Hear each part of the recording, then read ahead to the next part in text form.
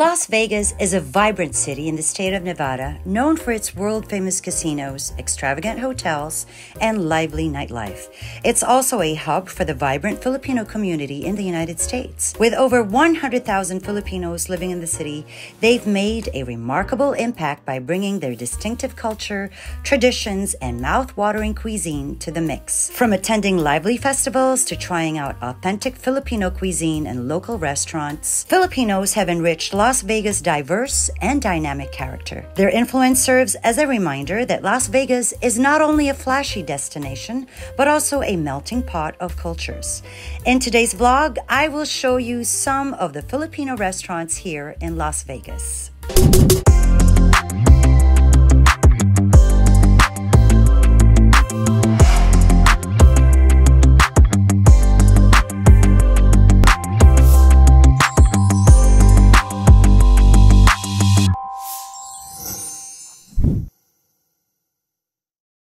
Today is gonna be my food trip day. I know how everybody loves to watch foodie vlogs and all that stuff. I know I do because I love to eat. So today I'm gonna try to feature some of the Filipino-owned restaurants here in Vegas.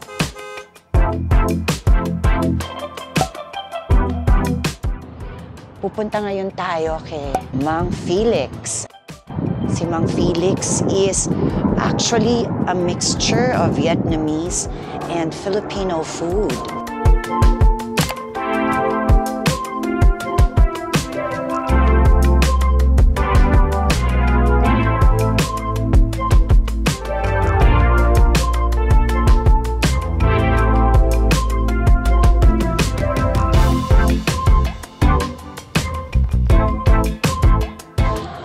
So they serve mga Vietnamese egg rolls, Filipino spring rolls. Meron din silang kare-kare, oxtail soup.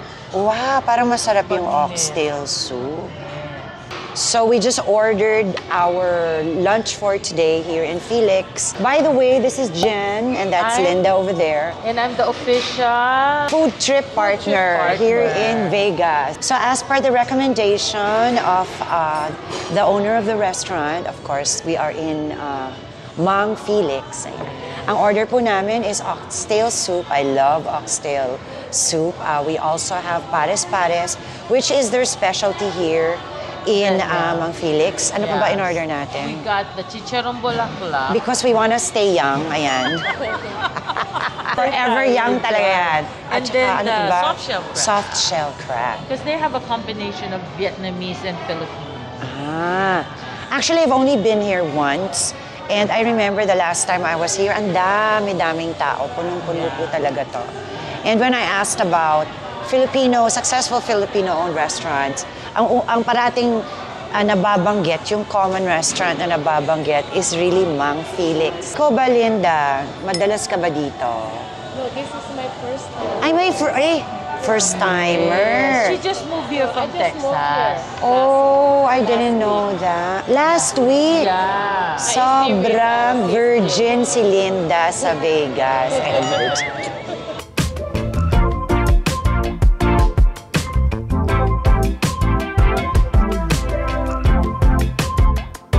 Ayan si Chef. Hi, Chef. How many people do you have here? Sa kitchen,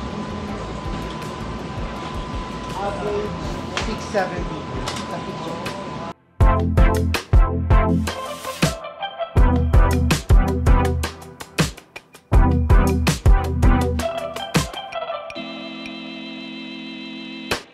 Welcome, thank you, dear. Thank you, thank you.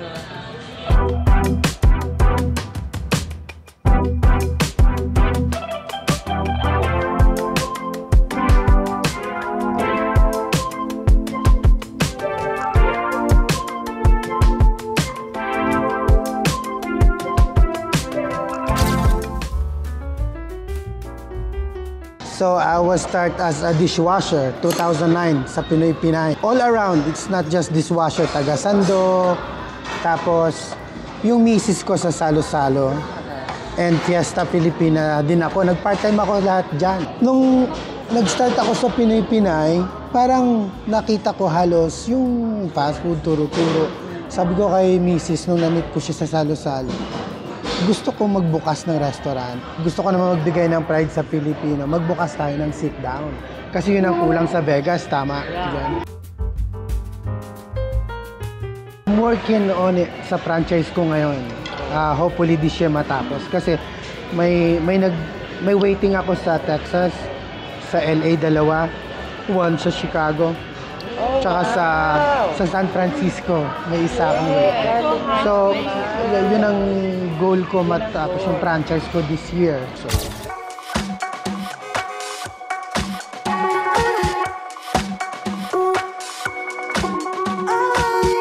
So now we are having, I think, dessert somewhere else.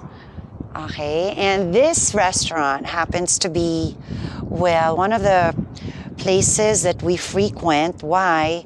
Kasi type na type ko yung ano nila, manager, ano ba tawag sa kanya? Front desk manager, hindi ko na rin alam. Ang cute-cute nito. Ang daming tao. Hi! Ang gwapo ng manager. Grabe. We will wait our turn. So we didn't get, I didn't ask for reservations. We are right now here in Truffles N Bacon.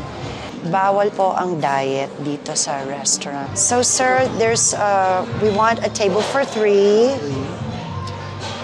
I sort of called earlier, but I didn't make reservations.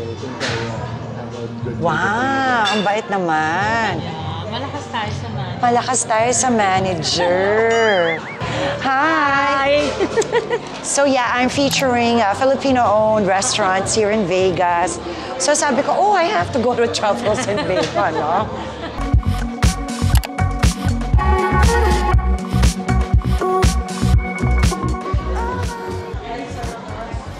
Thank you so much.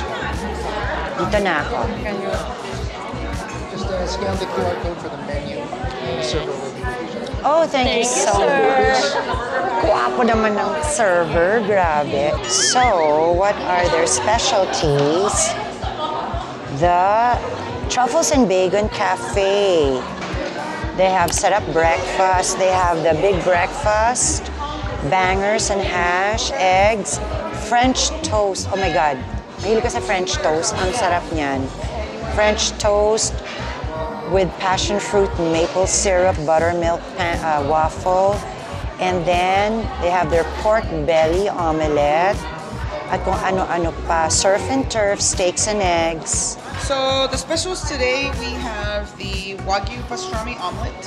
It comes with sauteed spinach, grilled onions, Swiss cheese. We drizzle that with our homemade Thousand Island. Then you get hash browns on your cheddar toast. I have the bougie burger, which is a 7-ounce Angus beef patty with pepper jack greens, tomatoes, a little bit of garlic aioli. We add a scoop of our homemade lobster salad, and then we top it off with the crispy prosciutto. And lastly, I have the mango mochi pancakes.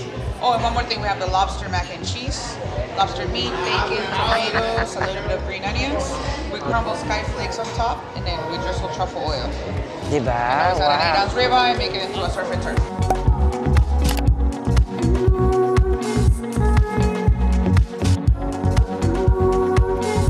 Yes, sir.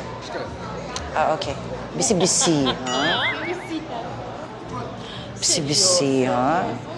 So this is a simple tart. We start with pepperoncinis, and then it also has bacon jam. So it's diced bacon sauteed in maple syrup. It has a little bit of onions, and then we drizzle it with chipotle ranch. Let's take.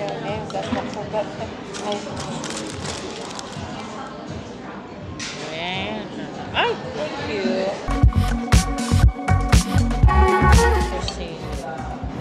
I like the peppers.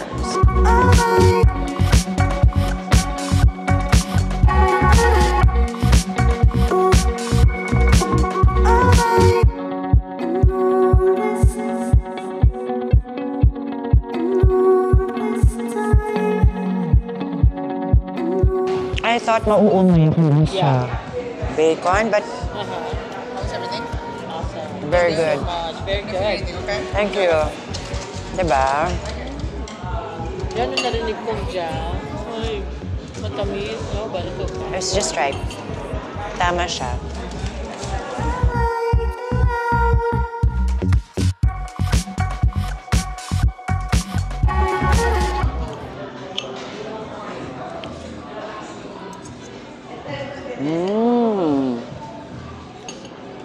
ng bread food. I'm a bread pudding fan. Eh. Ah, Masarap yung bread pudding with the bacon. naglaban yung taste. So good. Magnolia is one of the special people that's behind Truffles N Bacon. Almost 10 years. 10 years, Yeah. same location. No, so we've been here 9 years, and then previous to that, we were in another location inside an antique market. So it was very small. Small. So that's where we started. It was actually the Twitter account name of Chef. So when we started, we were from New York. So in New York, we wanted to open a restaurant, but it was so expensive and parang walang character in Vegas. But Oh, really? Okay. but he kept like dripping and dripping. So we found out, oh, there's life Okay outside naman. of the strip. When we were planning a restaurant in New York, we had a plan, we had a vision of how we wanted it. 30 seats, we want hardwood floors, we wanted inside a place that has a lot of character. And what more can you get with character inside an antique market? So when you were in the antique market, did Truffles N Bacon look like this? No, it's 30 seats lang, small. Our menu was a little bit different. It's very small menu. So when we started that, when I saw the hardwood floors, it was a good chance for us to experiment what the Vegas market was like, because it's very different from what we're used to in New York.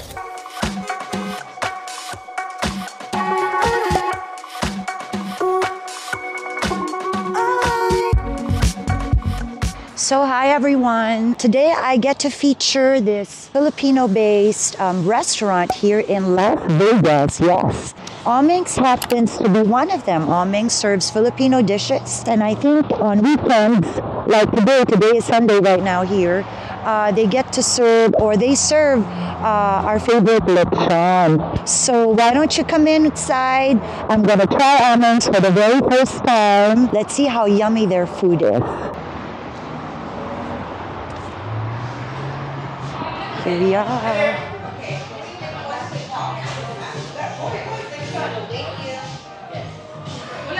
Hi, hello. Hi. Hi, I'm Oming. Nice to meet you. Hi. Oh, you're Oming. Oming, hi. So thank you for having us today. Yes. Excited to try your food. Ooh, we get to go inside the kitchen. I like your outfit, girl. Thank you, girl. Hello po. Hi, hi. Ito ang mga kagagwapong mga cook dito sa Oming's. We fried it, we put our own signature sauce in it. They have a signature sauce.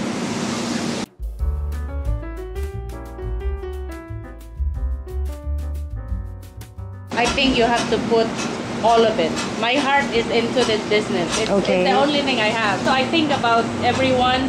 I think about the customer. I wanted to show I'm from Dumaguete. Okay. I wanted to show our food to everyone here in the U.S. In the U.S. So we started as a food truck. 99% of our customers before were non-Filipinos. Oh, wow. So we're non-Filipinos. During the pandemic, that's when we captured the Filipino community. You are working your way to your second branch, right? Yes, we're opening on March 20. Ayan. Yeah. Ang galing We're naman. also inside the Allegiant Stadium. Oh, that big stadium. Yes. For Super Bowl, we will be there. Congratulations, Oming. So Thank you. your sleepless nights are worth it. You're very successful now. To franchise. To franchise. That is the ultimate goal for us to franchise. Okay. So, malay nyo po, makikita nyo Little Oming's, not just in Las Vegas, but all over the West Coast first, and hopefully all over the U.S. Yes. Tama ba ko? And I couldn't have done it without everyone here. Ayan. So, to Oming, and of course, the whole staff, the team behind Oming, congratulations. And we're gonna so enjoy your food in a while.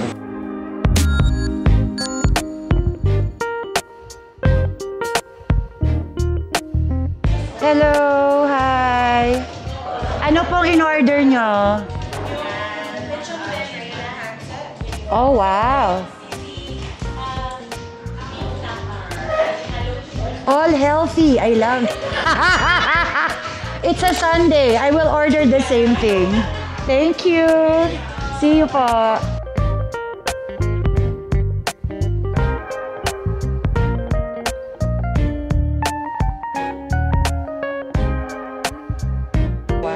This is the tapa.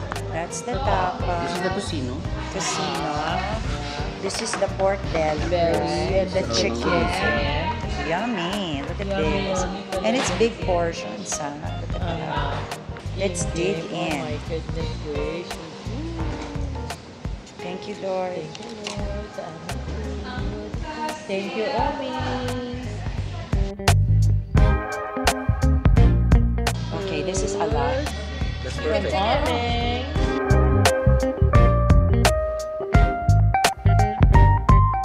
This is so good. That's the tocino. You have the top. This is good. Sisig.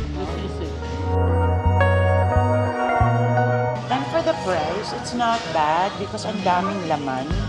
This is how they really serve it. Madaming potahe talaga. Ano yun? Madaming ulam, madaming.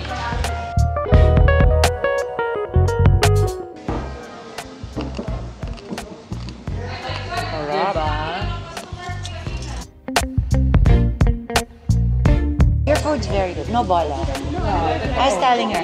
I told her my favorites. Kasi nga breakfast eater ako. So I like it. I like the tapa, the tocino. I'm not normally a tocino fan, but this is really good. And the long. And the That has become a favorite. this is really good. Yeah. So happy. So next time I visit you, siguro it's on your second branch na.